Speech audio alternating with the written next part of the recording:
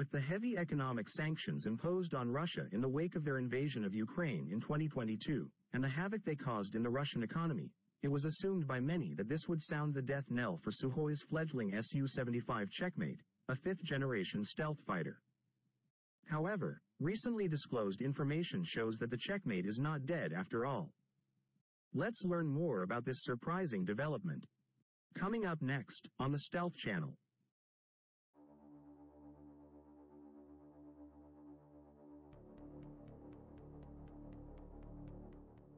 In late June 2023, a series of patents filed by Russia's United Aircraft Corporation, the parent company of Sukhoi, with the Russian Federal Intellectual Property Service show interesting changes from the first Sukhoi Su-75 Checkmate design that was first revealed at Russia's MAKS Air Show in July 2021.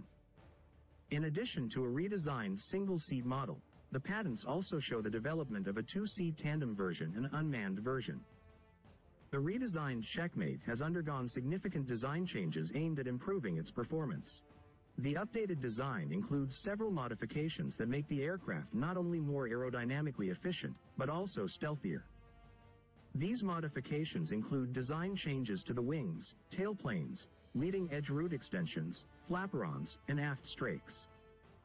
Other design changes include the relocation of the air cooling inlet from the side to the top to improve cooling efficiency, a stealthier nose cone that has been given the sawtooth treatment, and the engine nozzle appears to have a sawtooth pattern as well.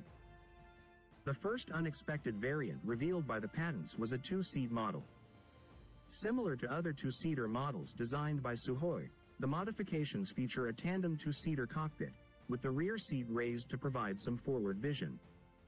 In addition to training future Su-75 crews, the two-seat version could take on command and control duties for drones and loyal wingman-type unmanned combat aircraft. The second unexpected variant revealed by the patents is an unmanned variant, which otherwise looks the same as the piloted aircraft design. This is a feature being developed for the sixth-generation air dominance systems, which were touted several times in the patent as optionally manned.